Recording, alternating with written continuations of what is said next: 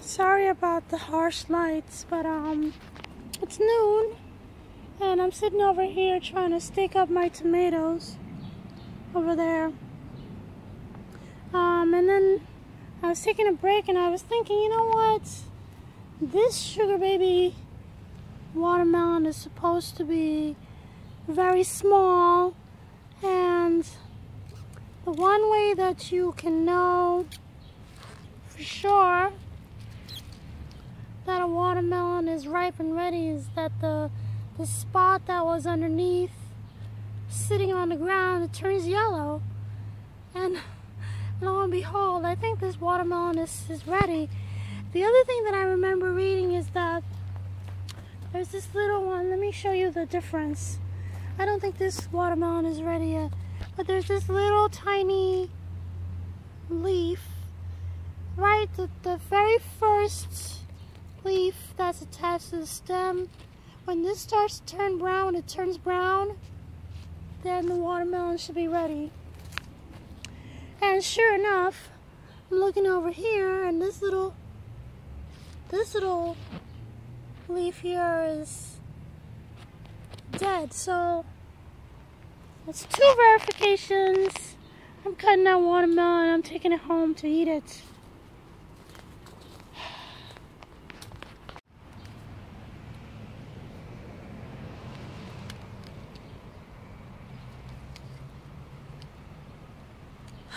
Alright, that does it.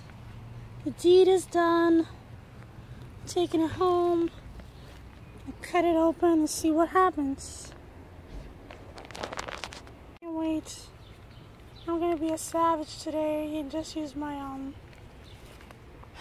what do you call it? Pruners. And see what happens. Alright. Here we go. You and me, we getting ready to see it for the first time. Oh no, I still didn't cut enough.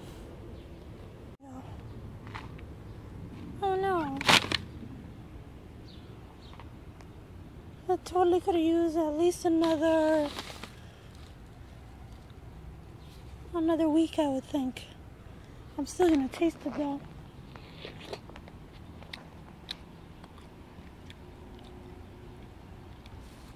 Alright, so it's sweet and delicious.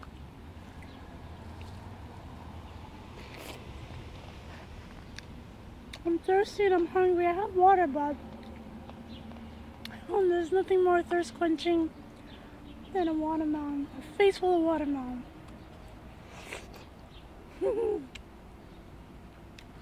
And you know what?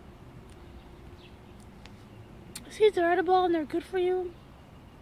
And they're kind of soft, so I'm just going to swallow them. I just did.